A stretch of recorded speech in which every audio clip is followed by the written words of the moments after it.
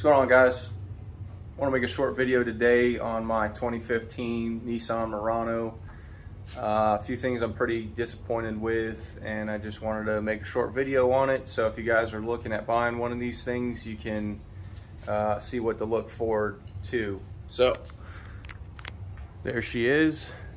Just say a few good things about it. It does get great gas mileage. The ride's pretty good, and the seats are comfortable. So we'll start with the exterior. I just want to show the paint on this thing is absolutely ridiculous. You're looking at paint chips everywhere.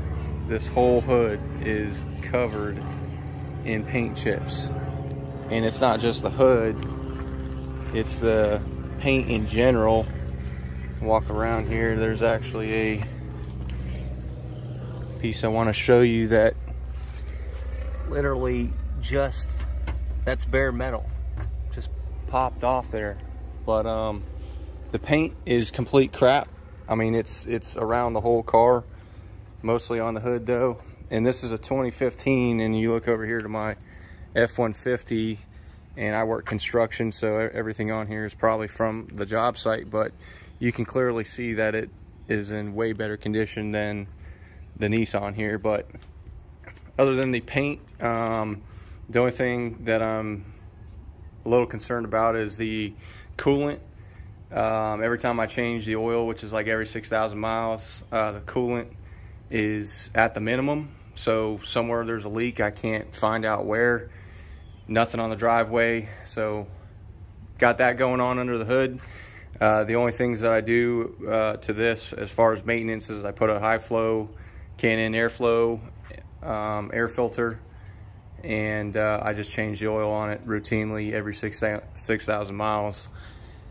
So going to the inside, this is the big reason for the video here, is this ridiculous thing.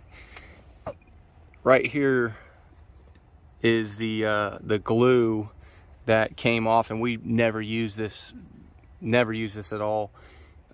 Maybe, you know, a handful of times, and the last time we opened it, it basically self-destructed, and you end up with this. So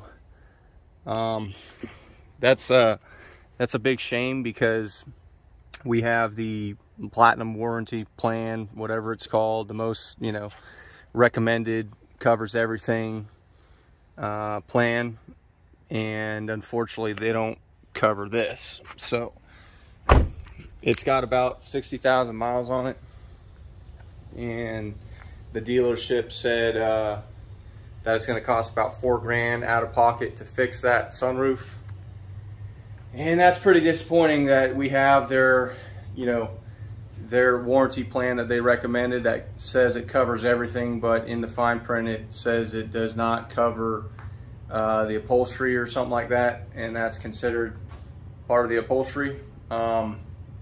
So anyways, that's my little video on my Nissan Murano. Just wanted to point that out, and we'll be looking to trade this in probably this year if we can find something. But disappointed in the paint, and then the visor, that's just a deal breaker. But that's my video. If you guys got any questions on it, let me know. Thanks.